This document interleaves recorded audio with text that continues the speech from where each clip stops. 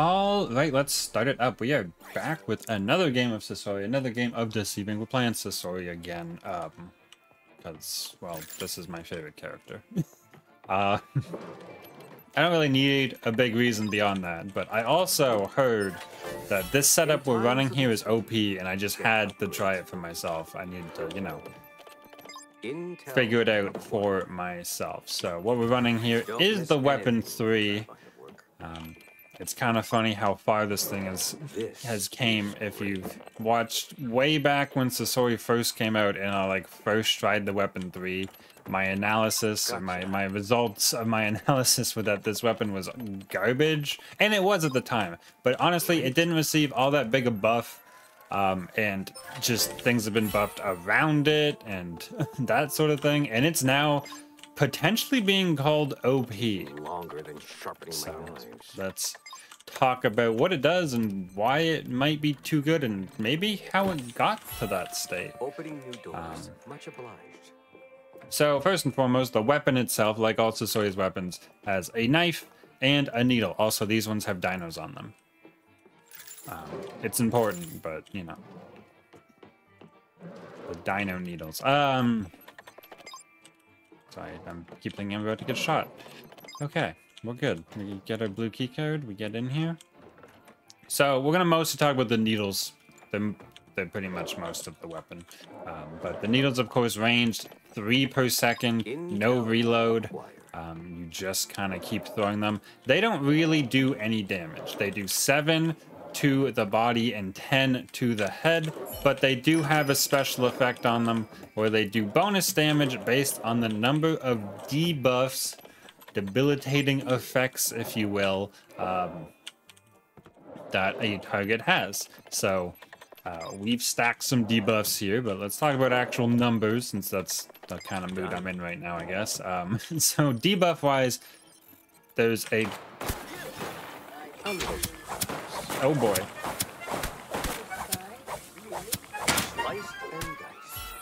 Ooh, okay. I need my cover back, please. We also should turn that off. One's act. There's some food. Right, debuff. So the actual numbers for things are needles gain 5.5 damage per debuff on the target. And if you're wondering how half a damage works, it rounds up. So the first, if you have 1 debuff, it's gonna do 6 damage, but it stacks. So if they have 2 buffs, 5.5 and 5.5 is 11 damage exactly. So you don't actually get 12 damage, you get 11 bonus damage. And then for 3 debuffs, it's 17. It's like you add 6. You add like 6, and then you add 5, and then you add 6, and then you add 5, and it caps out, I believe, at 4 debuffs. So we're also gonna hit this, even though technically we're sitting here. There we go. Oop, nice. Let's grab that. So, yeah. So we do a lot of damage. So 7 to the body plus, you know, 6, 11, 17.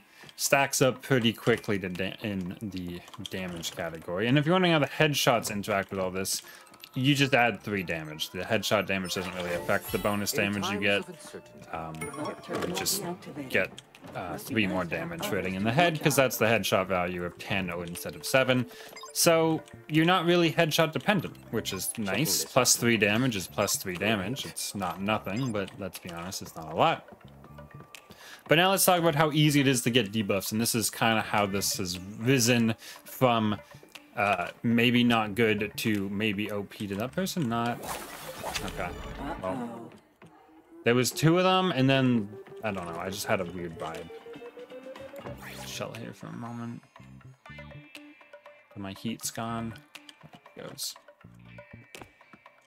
So, debuff wise, let's just say what debuffs we have before we get into anything else. Look for another possibility of doing your job for you. A vault terminal is being created. Oof. Okay, so debuff wise, built into our kit on our expertise, we have poison, and then our passive gives us trace, so that's going to be 2. And then we have the goo pods are going to give a big AoE slow for a 3rd debuff. We never actually mentioned the sword, but the sword also has a built-in slow effect on it. So that could be a form of slow, but honestly, it's not very good. The sword only does 15 damage and still has a bit of that animation lock when he puts it away, so you can't really do stuff while he's putting the sword away. Frankly, you'll probably never see us use the sword, especially since we brought the goo pods to this game. Instead of sorting, I will just throw the goo pod. It'll be easier, wider, and last longer. So we end up with 3 debuffs. If we hit all of them, plus 17 damage, plus our 7 for, you know, the needle existing, is going to be 24 body shot damage. And if we do hit a headshot, plus 3 to that, 27, which is a big number. We hit some big numbers, hitting 24 to the body at 3 a second. We can kill people really fast, and that's kind of why this weapon's been strong before, but in contention for OP now. And the reason for that is how easy poison is to get on this weapon now with the buff to expertise 1, which we're running here. The ability to turn it on and off. I shouldn't be standing right here, but whatever. And its ability, now that it doesn't have any animation, it still has some, but for the most part, no animation. I'm kind of sus of this dog. Rob. No, maybe not. I'm staying ready just in case. That's why I'm leaving my poison on. Even though it does have a bit of animation lock on it.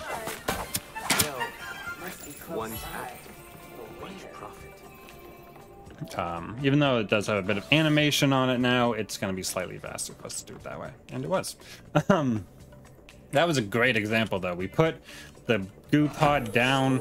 We then we just kind of went ham with our expertise on. We actually do have to be slightly scared right now, though, because we don't have our expertise. And that is kind of the downside of Sasori with this, is all your damage, or at least, you know, 11 damage on each body shot, is built into having your expertise up, which is why expertise 1 wasn't so good before. Oh my gosh, I think Doug just took someone out. Was that a package carrier, though? It was, okay. It wasn't actually Doug who took someone out.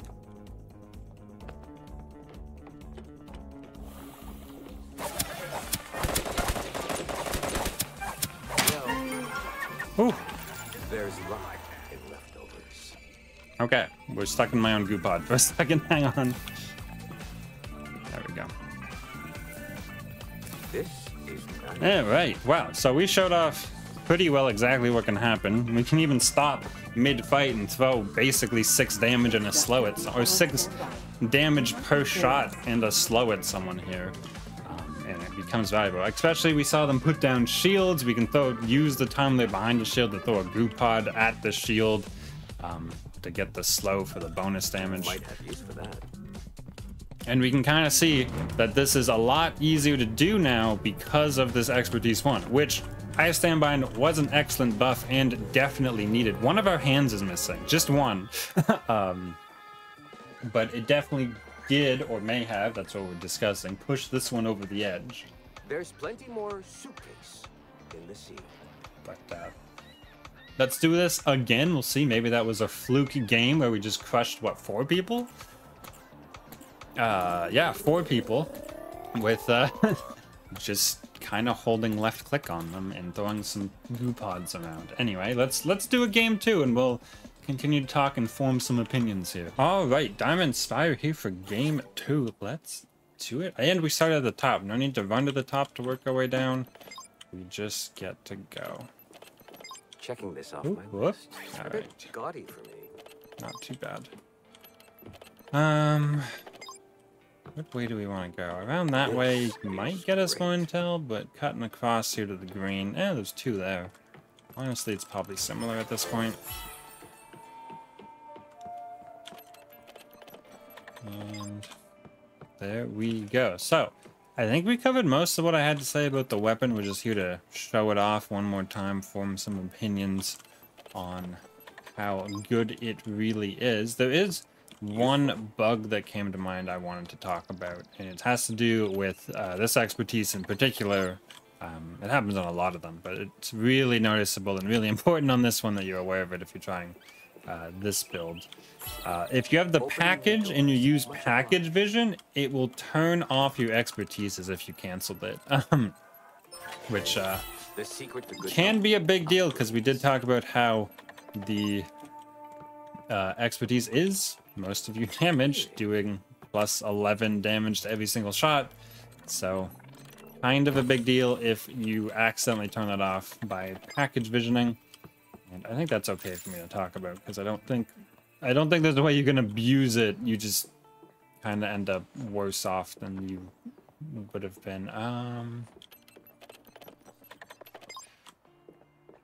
Well, we're gonna have to bust in here as a green guy and...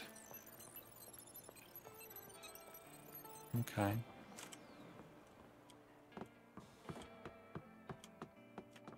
This is just an empty guard room. Cool. Well, if anyone comes, we'll be shooting them. We're also just in the wrong disguise. Already risky, but there's no one here to take a disguise from, so... do our best. There is no vault terminal in this location. Kind of annoying. I did move. I'm still working on field upgrades, so... I mean, feel free to copy it, but I still don't know how good this is. But I did move my cover accelerator from blue to gold, and now I'm slightly regretting it because I'm not going to get it. Ooh, oh, oh, is that right below me? Oh my goodness. To the roof.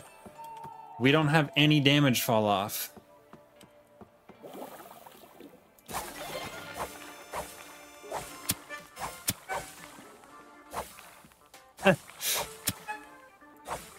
I have to lead the shot. Oh my gosh, we did it. Oh. We went in the other door. Dang it. Of all the things. Okay. Standards are much lower. That used way too much ammo, but wow. Okay, +2. I think we search and see if we can get the blue, and then we'll worry about our ammo issues. 7 shots is enough, hopefully. Alright, let's see if we can't find... I just opened that. See if we can't find... There we go, that's good. Gotcha. Where's your security badge? Ideal. They probably went out. No way. They did. Oh, they went up. I should have gone up. I don't have time right now. Terminal deactivated. Next time, try to do it yourself. You did well. Took some time. Oof. Easier exploration. I am. That solves the ammo issue. That's one way to solve the ammo issue.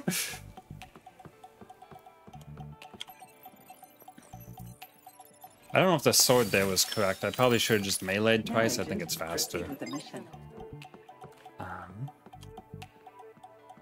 Alright, well. Downstairs we go. That license was not expecting anyone to be in there. And our expertise is now back up. We're ready to go. Job's done. You could run a little expertise cooldown on this. I don't know if it's going to be a huge help. I think you just have to be aware of when your expertise is off cooldown and play as if you don't have it. I don't have this. Are we about to get shot? No, somehow all of that was fine. Okay. Vault terminal located.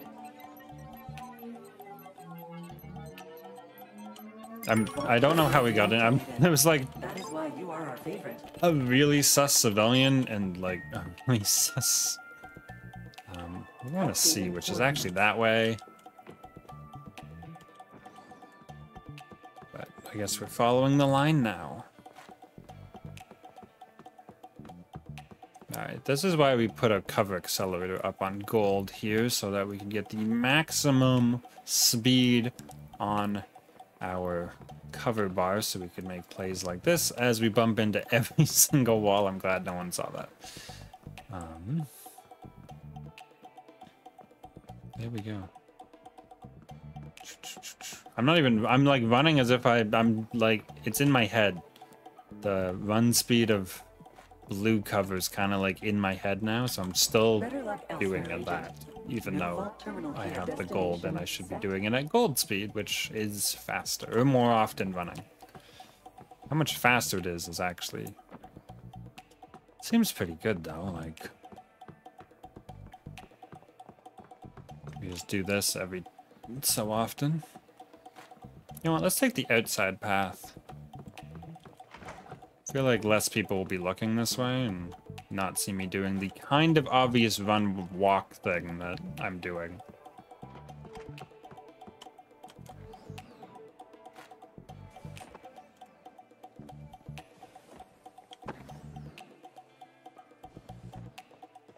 You are late.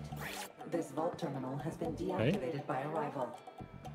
Now we have to worry a little bit about camping. How long's this game been on for? Not overly long. There's a body here though. Now we really have to worry about camping. He's stuck in the door. I'm gonna get ready here.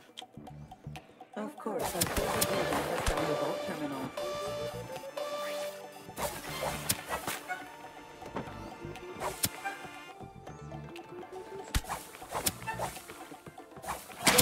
Oof. You never see a weapon 3 sword kill. That doesn't happen. I just kind of threw it out of habit because I'm so used to weapon 1. There we obviously weren't getting the slow damage, so we're missing actually 6 damage. So we were doing 11 and 7 is 18 a shot. I kind of thought that would be the last person, considering we've been to like every vault terminal. But they were... I don't want to accuse them of camping because, you know, while I said they could be camping, they also could have just walked in here and put up their tripwires as I came in. So we can't know for sure, and they weren't even in the vault as like a mimic, so you know, probably weren't realistically.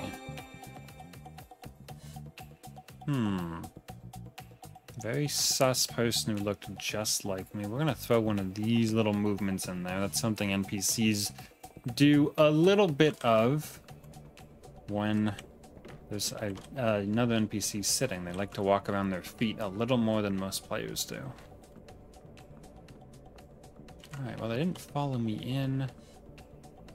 I shouldn't even be walking here realistically, but we're not making use of our suspicion bar at all. Like, if you're just sitting there with no suspicion bar, are you, like, using it properly? Like, if it's not actively ticking down, then you're kind of wasting sprinting time.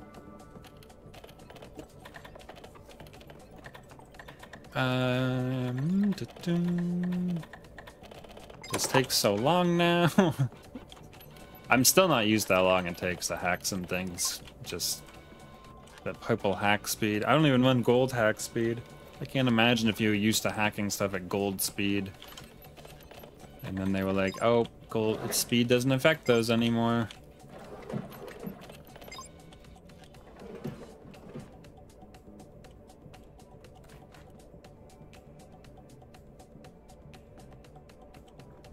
But an odd movement by Doug. Opening new doors. Much obliged. Oh wait, I actually do need that. Very nice. Well, I don't have a bounce pad, so I was gonna say let's bounce pad up. It'd be kind of cool. And then no bounce pad, which I think we used way back against the Larson even. So it's a good thing we didn't need it until then.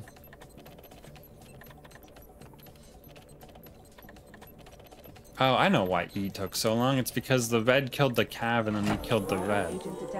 That's a vigil.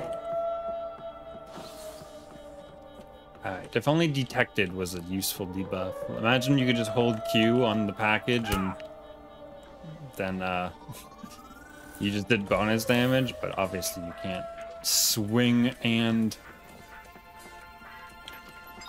You can't hold Q and throw your weapon out at the same time. Rival agent detection Who mode. is it? Rival This person? agent It detection is. mode started. They are Initializing They are rival so agent scared. detection mode. Did they see me wiggle? No, they're just like going the other way. I guess we're just gonna run this way. I'll even leave a goo pod behind. I don't quite understand the play, but who am I anyway?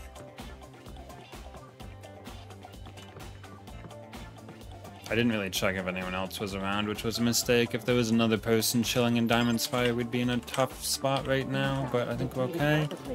Had to waste a bit more intel than I wanted, but we get to see the lemonade stand. Someone told me I never showed this in a video before, but this is not new.